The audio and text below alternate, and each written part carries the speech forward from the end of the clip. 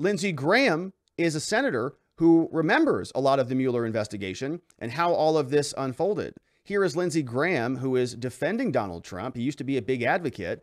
He is now saying that he does not trust the FBI. He does not trust the intelligence communities and what they are doing in this investigation.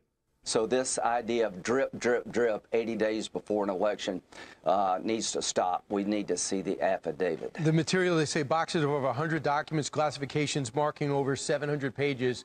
Do you not believe those numbers? I want to, you know, I read about the Mueller investigation every week, right, in the New York Times and the Washington Post. We all did. Nobody told me that they altered information to the FISA court. Nobody told me that they had information that the entire basis for the Carter Page warrant was a bunch of hearsay and bar talk. So, no, I don't trust these people. What I want to do is see the affidavit. I think he understands the consequences of this raid.